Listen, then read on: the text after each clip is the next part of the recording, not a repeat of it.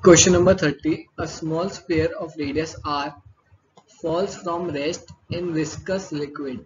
As a result, heat is produced due to viscous force.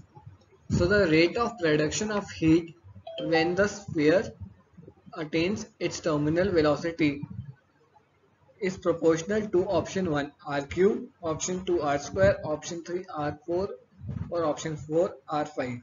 So the formula for viscous force is F equal to 6 pi eta r Vt. So where F is the viscous force of the liquid, eta is the dynamic viscosity coefficient, and Vt is the terminal velocity of the sphere that falls on the viscous liquid.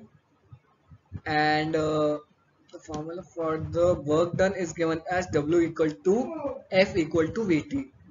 So F power will be equal to 6 pi eta r Vt into Vt. That means 6 pi eta r Vt square. So Vt is directly proportional to whole square. Therefore power will be directly proportional to R5.